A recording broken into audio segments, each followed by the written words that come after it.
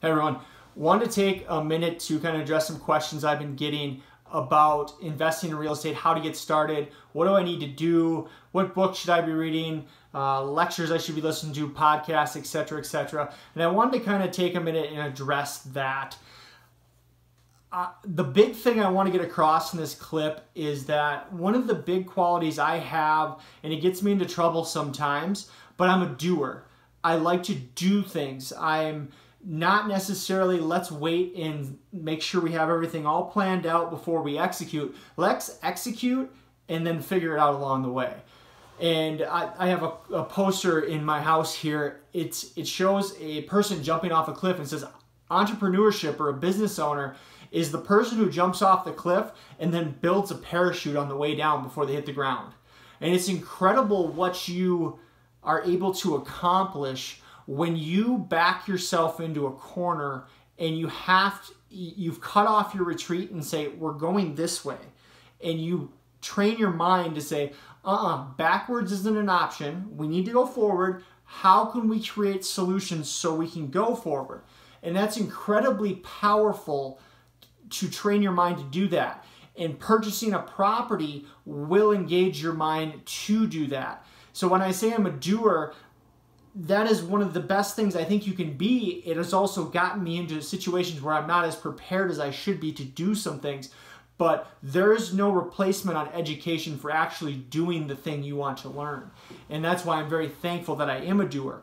So for those of you looking to get it started investing in real estate, there are some things you should start doing right now.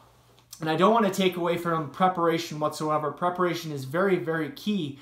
And I think if we took all the people interested in real estate, we would have like a funnel shape, right? We'd have a funnel, and in the top would go everybody that wants to invest in real estate. And they'd be in the top. And at the top of the funnel would be everybody educating, reading books like Rich Dad, Poor Dad, Millionaire Real Estate Investor, etc., etc., listening to podcasts. They would be interviewing people that have invested in real estate, reaching out to people like me, like some of you are doing, etc., etc., right?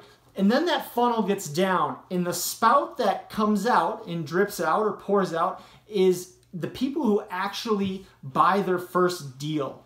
And that's where you want to get to. You want to get from the top of this funnel through all the people that are just educating themselves on the Bigger Pockets forums, just card-carrying members, not actively investing, down into the funnel where you execute on your first deal.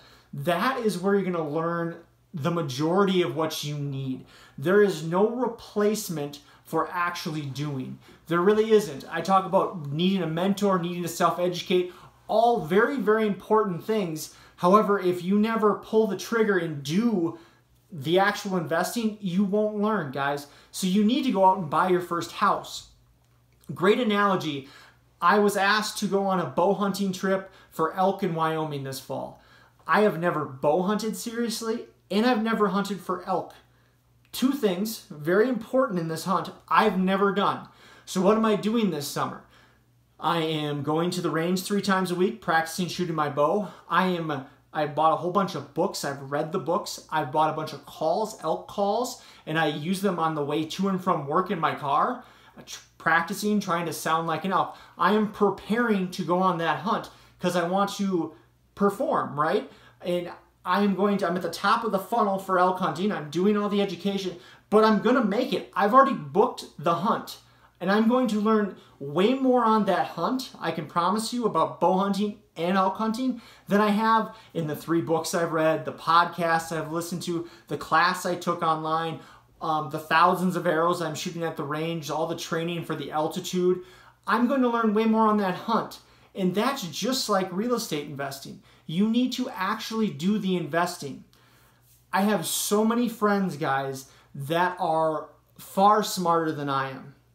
Just truthfully, I'm above average intelligence. I'm not going to blow you away.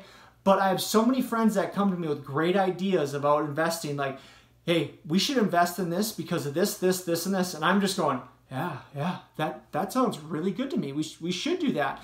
And we'll separate, or you should do that, I'll say. And I'll talk to them like a month later. I'm like, hey, did you do that thing you were going to talk about? Well, no, I was thinking about it some more. And then And right there, I just already stopped listening because I already know that they have analysis paralysis and they'll never be a doer. And that's why I say it's good to be a doer. They're smarter than me and they've overthought the situation so much that they'll never do anything. And that's so many people, guys, in this world. If you'll be a doer and just go out and do something, you'll be so much further ahead in anything in life, not just real estate investing, but it's absolutely true in real estate investing. I'll take the guy that's bought 2 single-family homes in the last 5 years, then the guy that goes to 6 conferences, reads 3 books a month, and listens to podcasts daily. I'll take the guy that's been in the trenches doing it. I absolutely will. So get out there. I know it's intimidating. It's one of the bigger purchases you probably made up until this point. But if you don't ever get over that first hump of doing it, you're never going to go on to greater and better things. So you got to just do. You can only prepare so long. And something I heard on a podcast the other day was just so good. They put it so succinctly that I'll repeat it. It said, I didn't get wealthy on my first house or my first investment. I got wealthy because of my first house. And what they meant is they learned so much about how to create wealth through real estate on their first investment. It caused them on their subsequent investments to become wealthy. And I think that's so true. That is absolutely the case with me. My first investment didn't go super well, and I talk about it in a clip. But I learned so much, guys, from that first house, just figuring things out, general things, going through the closing process, leases, renters, utilities. There's so much stuff until you're actually responsible for them. You can talk about them all you want, but you need to actually do them. So for those of you asking me, how do I get started? You can only prepare so long. Eventually, you just need to go out and make a purchase. And do your best to educate yourself so that purchase isn't a complete failure. But as long as it's not just an absolute terrible buy, real estate is very forgiving. Like if you buy something that doesn't quite cash flow and you end up sticking like $50, $100 a month to help pay the mortgages or the utilities or whatever, eventually as time goes on, in 3 to 4 years, the market will have risen enough where your rents come up that the property will cash flow or at least break even and you'll still come out okay. It's one of the great things about real estate is time forgives it. So I'm not so worried about your first investment. Is it the perfect deal? I'm more worried about that you go out and do a deal. Be a doer. Don't be the person that just looks at things with the microscope like, oh, I don't know if this investment's good or not. Just go out and figure it out. And winners find ways, and I believe that. And you need to put yourself in these situations where you have one choice, and that's to figure it out. Jump off the cliff, build the parachute on the way down. Don't have it ready when you jump off the cliff. That is so important. If it's to be, it's up to me. I love that. And that's what it is when you buy a house. You've now made the choice that you need to be the solution. You train your mind to not, can I? It's how can I? And when you ask the right questions to your mind, it is an incredibly powerful thing that it does. It turns on your mind. I've sat with friends and done this. Well, can I do this? Can I do this? No. How can you do this? And before long, we have 5 solutions to that question because you told your mind, we don't have a choice. We're doing this. How can I, or what's the best way to do this? Not can I, how can I? I think that's super important. Go out, guys, and be a doer. Don't sit on the forums of Bigger Pockets or watching my YouTube clips, to be completely honest. Just go out and invest in a property. And you'll learn so much more than I can ever teach you or anybody else can. Get one under your belt. Go through the process. Figure out what didn't work. And then go read up and educate yourself on that. Then go do another one. That's how I would get started. And that's how I did get started. I wasn't always perfect, but I'd go do a bunch of stuff.